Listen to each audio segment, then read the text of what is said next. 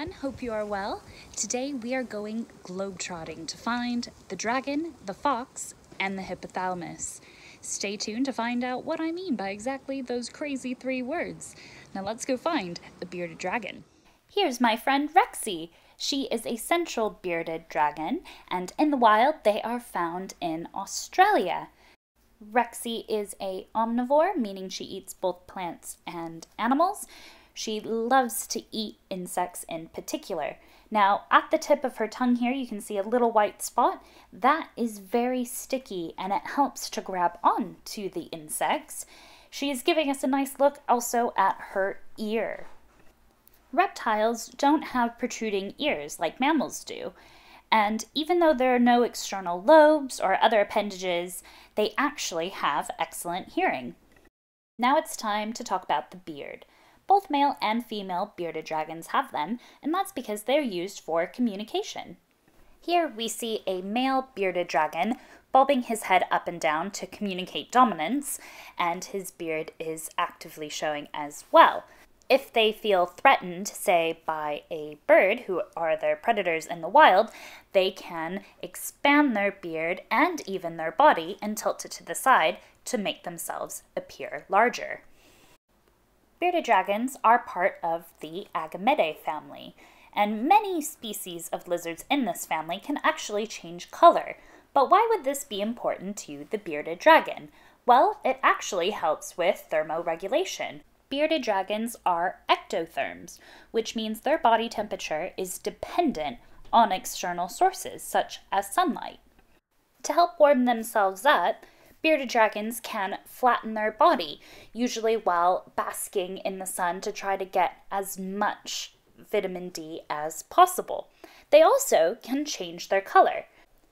Here's a photo of Rexy this morning. She's a bit darker than normal, and that's because she's trying to soak up as much sun as possible.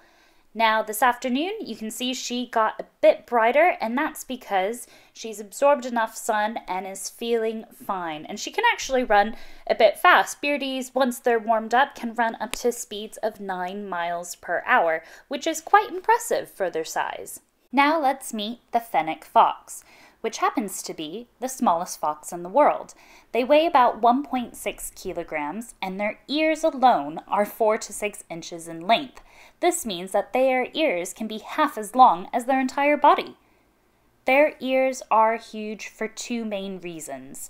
Firstly, to help them listen for prey underground, but secondly, to help them dissipate excess heat.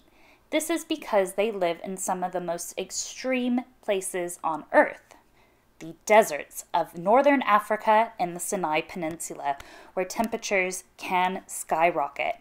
Their thick sandy fur, however, helps keep them warm at night because it can get cool on the desert.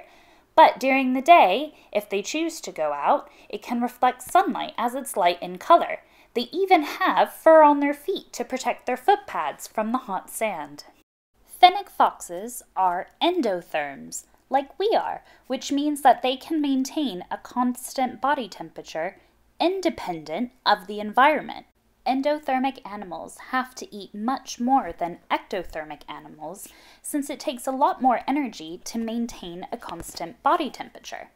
Endotherms have a variety of adaptations to help them when the weather gets a bit extreme.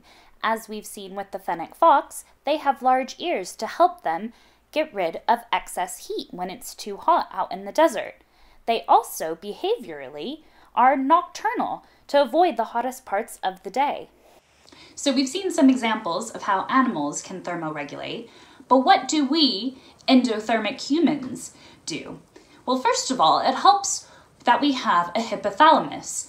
That is the operation center, if you will, of sending out the right signals to the right organs to either help warm us up or help cool us off.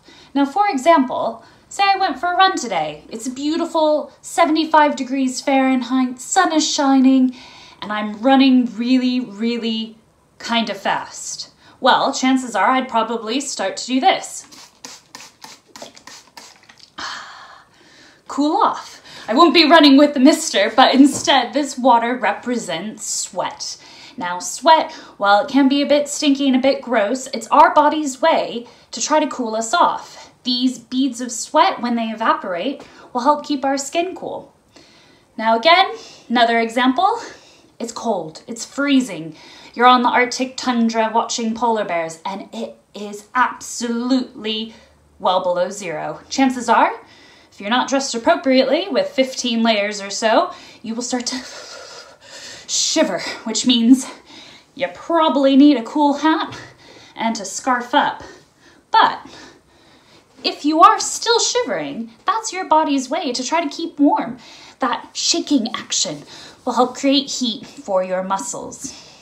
That is just some of the ways that we, as humans, or endotherms, help keep to regulate our body temperatures. Thanks so much for watching. Hope you enjoyed the video. If you have any questions or comments, please leave them below. In the meantime, Rexy and I are going to catch some rays, so we'll see you later. Bye!